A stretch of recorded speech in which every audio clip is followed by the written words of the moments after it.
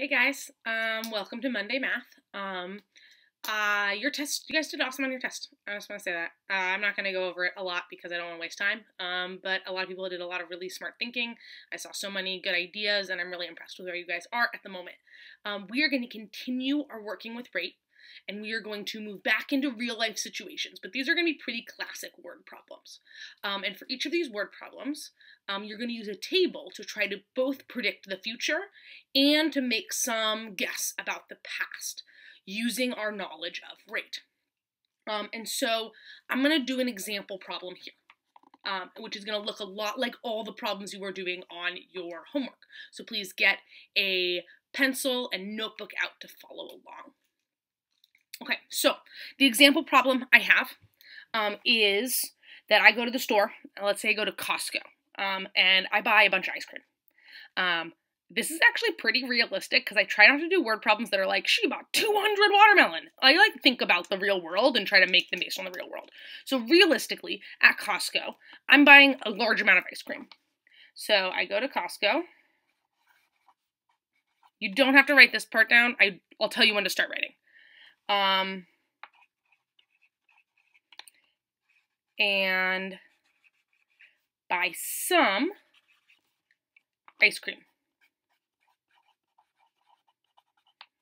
And because it's quarantine and we're not supposed to go outside a lot, I'm buying more than usual. And when I get home, I eat my ice cream.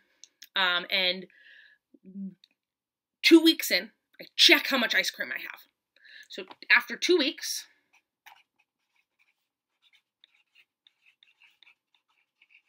I have 6 containers of ice cream left.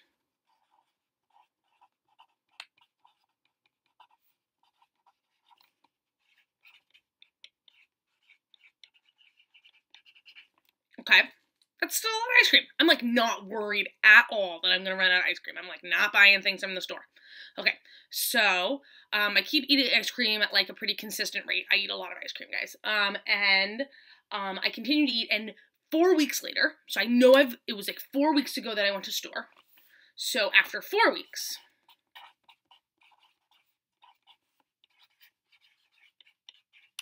I check my refrigerator again.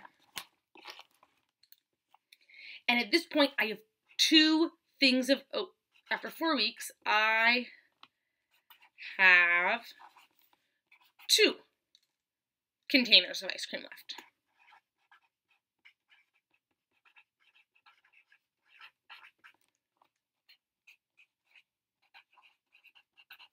Okay, and this is when I start to get worried. I'm like, I don't want to run out of ice cream. It's pretty much the most important meal of the day.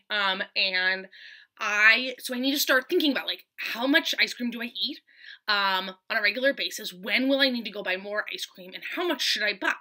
So I'm gonna make a table because one of my favorite ways of using rate is a table. I'd actually say it is my favorite way, is to think about these things as a table.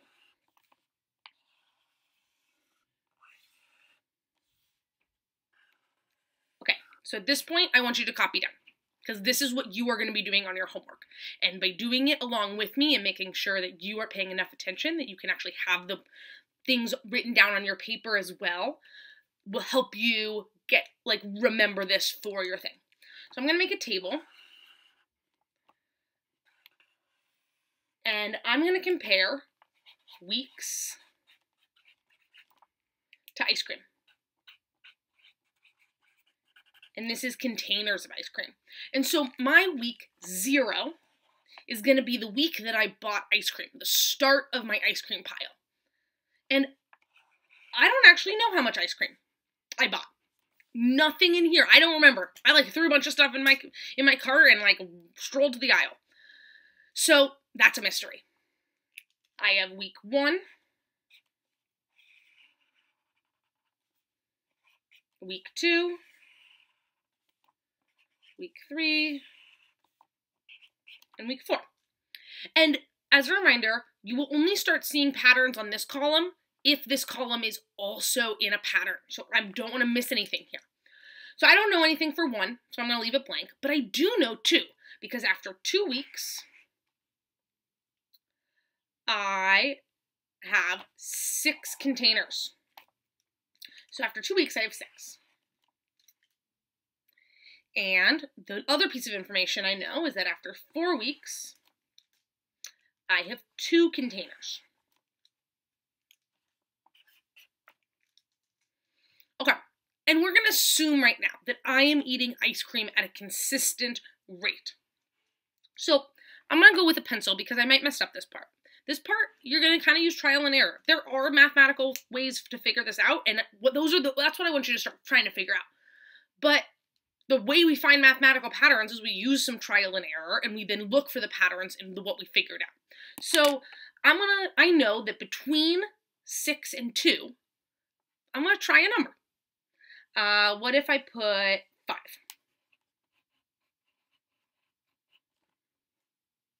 And so what I'm trying to find is a number that when I drop, because I'm going the same amount of weeks down, so I should have eaten the same amount of ice cream each week. So here, the difference between these two is 1, but the difference between these two is 3. That's not okay. Like, it didn't, for some reason, miraculously, week 3, I decided to eat a ton of ice cream. I'm not inviting people over. Nothing's changing at my house. They should have a consistent amount of ice cream that I eat every week. Again, this isn't like totally real life, but pretty real life. I actually did this based on how much ice cream I do eat. So it's kind of real life. Okay, so that doesn't work. So I'm going to try a different number. I know I need to get it closer to 6, so I'm going to go up by 1. I'm going to put 4 in here. And so, again, I'm going to try here. And so the difference between 6 and 4 is 2. And the difference between 4 and 2 is also 2.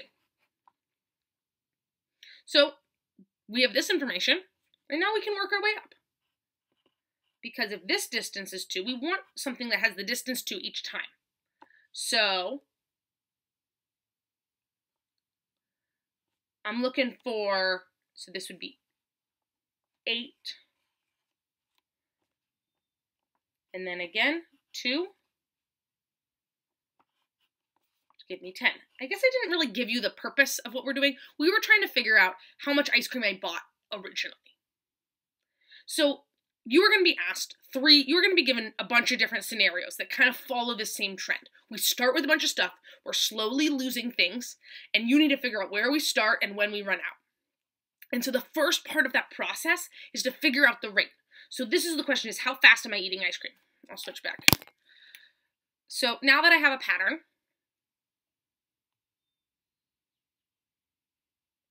so the first question that I'm asking on your homework is how fast?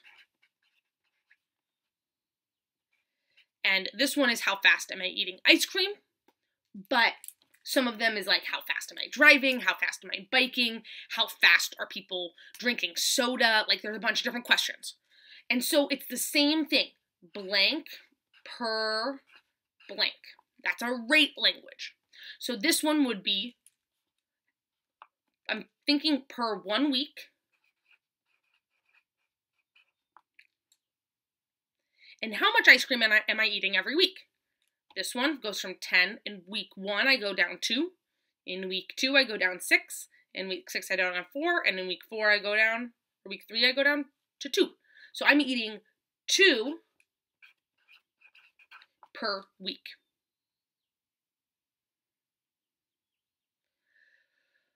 And the next thing I'm going to ask in your homework is, where did we start?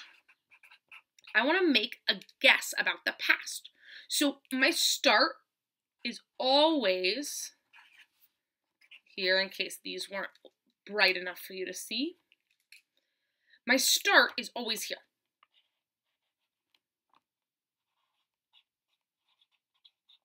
You start at 0. When you start a race, you haven't run any miles yet. So you're starting at 0 miles.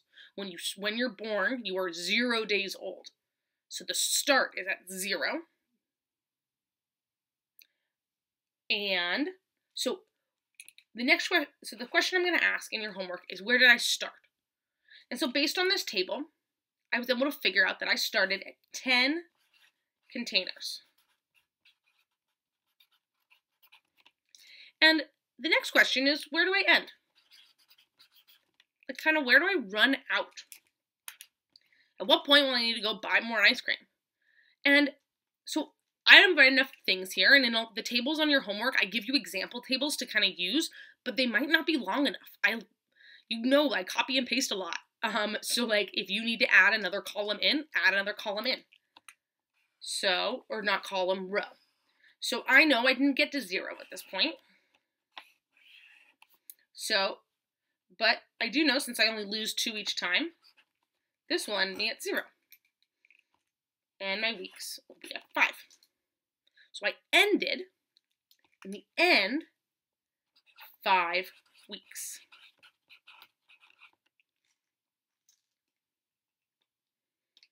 So I'm ending when this is at 0. When did I run out of ice cream? And to figure out both of those problems, you have to use this rate. You have to have this rate down because otherwise you can't make a prediction. The world does work in patterns, and so we need to find those patterns. And again, this would be slightly fuzzy, but we can use a general trend because it's real life, but we can use a general trend, and in math we kind of simplify real life to find the pattern so that we can make the best predictions possible. Okay, so these are the questions I'm going to ask. You are going to have to fill out a table.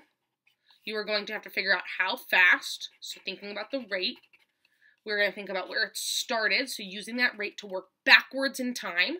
And we're going to think about that end, so using that rate to work forwards in time. These are word problems, but they are based in real life, so hopefully they're as real life as I can make things in this world right now. I will maybe try to do another like math lab at home. Here, let's ask a question right now to whether you'd like that. And just try to make this more real life, but maybe you guys really like just doing notebook work and getting your math done with in a simple, straightforward way. So, hopefully this is clear. You have some math to do, and good luck. The office hours today are from noon to 1:30 with challenge math from 2 to 3 o'clock. If you have any questions, you guys know my number, which is 971-350-8258. Feel free to text or call me at any point if you have any questions, okay? Hopefully you guys are having a great day. Stay happy and healthy.